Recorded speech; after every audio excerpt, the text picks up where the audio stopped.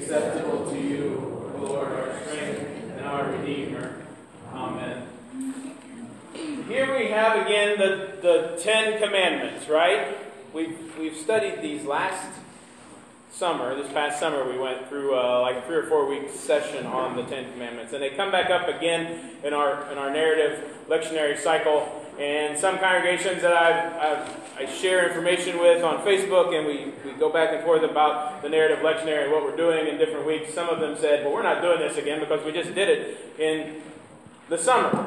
So they did something different this morning. But I thought, no, we'll do the Ten Commandments again. Because there's something extra in this version that we didn't get during the summer. And that's chapter 19. Right? Chapter 19 starts out with before God is given to Moses the Ten Commandments. It's about God talking to Moses and telling him what's going to happen. And God tells to Moses that he is going to call him up to the mountain. And here's what I want you to tell my people, right? Thus you shall say to the house of Jacob, you have seen what I did to the Egyptians, and how I bore you on eagle's wings, and brought you to myself.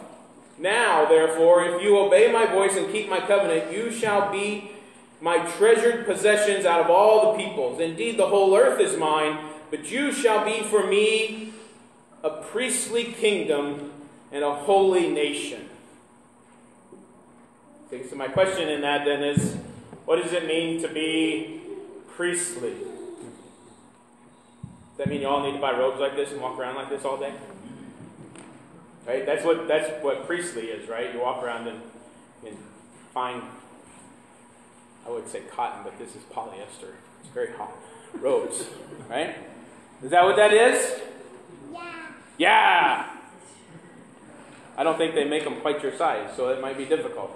But, no, that's not really what priestly is. You'll be not only a priestly kingdom, but a holy nation. What does it mean to be holy?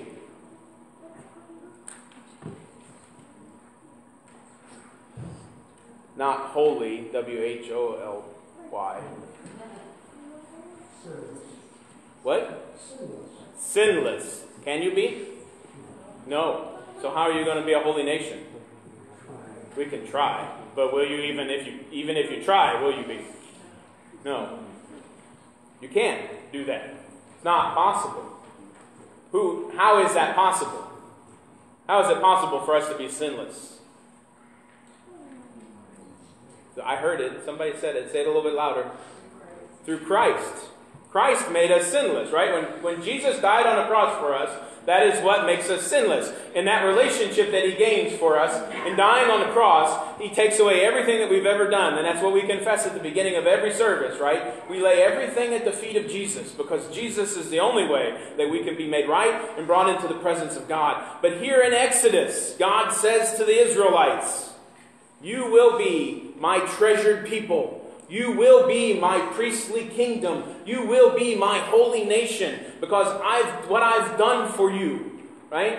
And this is in chapter 19. This is before he's even given the Ten Commandments, right? If you follow my covenant and live under my words, then you will be this for me. This is before he's even given us the Ten Commandments. And our reading ends for chapter 19 with verse 7, which is kind of a misnomer. So Moses came and he summoned all of the elders of the people, and he set before them all the words that the Lord had commanded them. And verse 8 continues, and the people all answered as one, everything that the Lord has spoken we will do. Moses reported these words of the people to the Lord. Even before they knew what God was going to ask them to do, the people already said, yes, we'll do it, whatever it is, because God has brought us out of slavery into the land of freedom. He's going to lead us to the promised land and give us that which he told us he was going to give us. Right? But God says he's going to make them a priestly kingdom. The thing we have to understand about a priest is a priest in the Catholic Church, and in any church, a pastor is seen this way too, is a what? A leader. I'm old and half deaf. A teacher. What else? A man of God or a woman of God, depending thereupon. Right? Person of God, right? Or what is someone that's called a go-between? mediator. Understanding in this time and space that priests were people that mediated between the people and God. Moses was a priestly man because Moses did what? He mediated between God and the people. And here when God says that he's going to make you a priestly kingdom, he's going to make you a mediator between him and the people. Are you ready for that? Doesn't matter if you are or not. God says you're going to be. So, there you go. God's going to make you a priestly kingdom. And the priestly nation is to be an intermediary for the world. Holy and priestly nation is a blessing here. God blesses the people of Israel by saying that I'm going to make you, out of all the people of the world, you're going to be my priestly kingdom. You're going to be the people that's going to go between me and everyone else and help them understand how much I love them. It's the same thing he does for each and every one of you. Right? These commandments we take as rules that we have to follow. But they're more than that.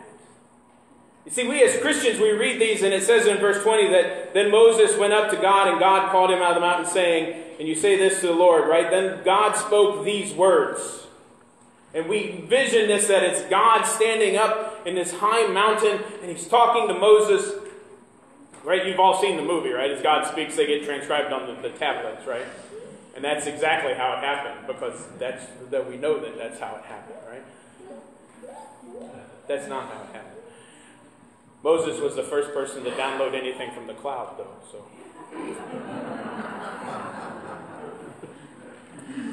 but God spoke, and as God spoke, the commandments were given, right? Well, ancient rabbis envision this as it's not just a conversation between God and Moses. It's actually a conversation between God and all of the people. And that when God said, I am the Lord your God, who brought you out of the land of Egypt and out of the house of slavery, you shall have no other gods before me. Ancient rabbis envision all of Israel shouting, yes. And every time God said something to them, they responded yes or no, depending upon what the proper answer was, right? You shall not commit adultery. No, we won't. You shall not steal. No, we won't. You shall not bear false witness. No, we won't. Right? We envision this as God just saying, here's the rules, you have to follow them. That's not what this is about. You see, the very first thing there that we miss is what God says to each and every Israelite. God says it there in the first commandment, right? I am the Lord your God who brought who? Out of the land of Egypt and slavery?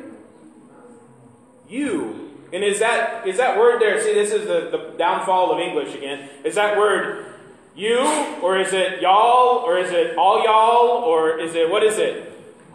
That's my Texas coming out again, right? Because y'all is singular and all y'all is plural. So is it God saying, I brought y'all out of Texas, I brought y'all out of, not out of Texas, out of Egypt? Some would say getting out of Texas is like getting out of Egypt, but there you go. Is it God saying, I called you out of the land of slavery? I called you out of the land of slavery. Or is God saying, I called you out of the land of slavery? Which is it? And why is that important? Does God want a relationship with us as a church? Or does God want a relationship with us as individuals? Yes. That's a trick question, by the way. The answer to that is yes. But what is the answer here in Exodus? God said, I called you, Patrick. I called you, Paul. I called you, John. I called you, Bill. I called you out of the land of Egypt, out of the land of slavery. You shall have no other gods before me. It's a personal relationship that God is calling us to here. God calls each and every one of us and he says, I don't want you to do any of these things because I already have that relationship with you and I want you to continue in it. You see, we look at these as things that keep us in and don't allow us to do what we need to do. We look at them as rules or as bondage, as things that keep us locked into a specific set of things that has to be done. But anyone who has ever been freed from any kind of bondage, addiction, an abusive relationship, a job that you didn't like, would see that there's things that has to be done in order for you to be out of that. And those things are not rules or condemnations on your life. Those things are freedom. Right? That's freedom to you. God isn't saying don't do these things because you can't do them. God is saying to all of us, don't do these things because if you don't do these things, then life is going to be wonderful. And we're all going to live in this peace and understanding that I don't have to worry about my stuff. I don't have to worry about what's going to happen in my relationships. I don't have to worry about wanting somebody else's stuff because everything that I need is going to be given to me. And it's not about anything else out there. It's about what God has already done for me and what God is calling me to. God has said, I loved you the way that you are, and I called you out of the land of Egypt, out of slavery, and I brought you to where I'm bringing you, and I want you to live in this relationship with me forever. And that's what these commandments are ultimately about. They're ultimately about us understanding who God is and how God has already created a relationship with us and wants us to continue in that with Him and with all of our brothers and sisters. God called you out of the house of slavery. But He wants you to be an intermediary for Him in this world, to share His love and to show what's happening through your life and through His kingdom.